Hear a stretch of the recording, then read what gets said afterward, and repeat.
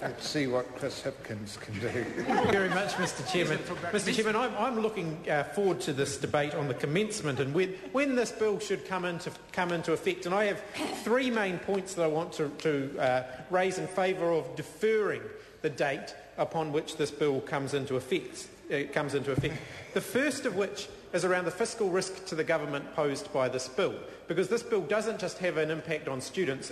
The impact that it will have on students flows on to the institutions, which flows on to the government.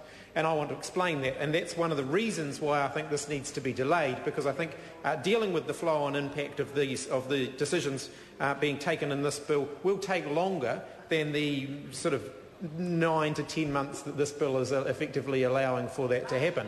Because if the students' associations become completely voluntary and their ability to raise a compulsory levy, a universal levy off students, is removed, many of the services that they currently provide, the universities, the polytechnics, the institutions are going to want to continue to provide.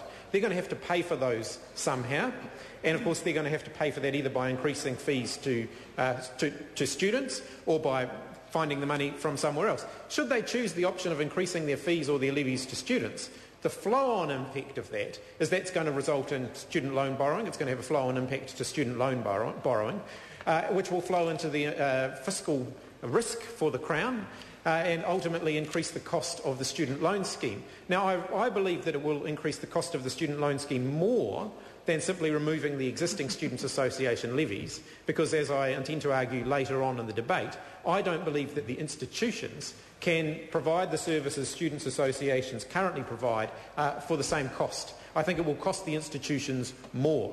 So that's the first argument. The first argument for deferring it is even if we go ahead and do this and make Students' Associations voluntary, we need to make sure that all of the fiscal risks are adequately dealt with in dealing with, in implementing this law and that it's sufficiently worked through.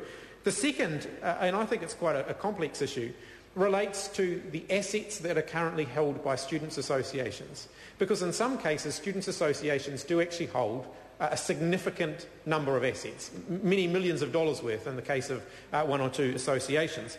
If we pass this bill, which makes the association membership entirely voluntary, the question of who actually is accountable for those assets, who has responsibility, the ownership of those assets, actually becomes a very vexed issue, and that the incumbent executives, for example, on an association, may actually ultimately then have, total control of that without an accountability back to the universal wider membership base that they have. Now, when we're talking about millions of dollars worth of assets, I think that's going to take some time to work through.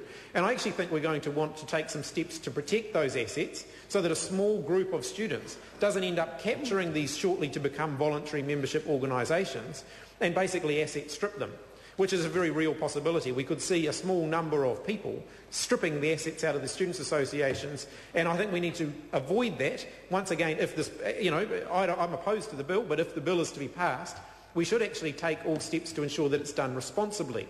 And I don't think that we can do that in the period of time that this commencement clause is going to allow. The third point that I want to raise is around whether or not, in fact, this bill is widely supported and whether or not the commencement date allows time for democracy to take its course. There is a general election on the 26th of November. The overwhelming majority of submitters to this bill, I'm told by my colleagues on the Select Committee, were opposed to it. Those people may choose to exercise their rights at the general election and vote against this current National Act government. They may choose to elect a new government, and that new government should have the time, should they wish to preserve the universal nature of Students' Association membership.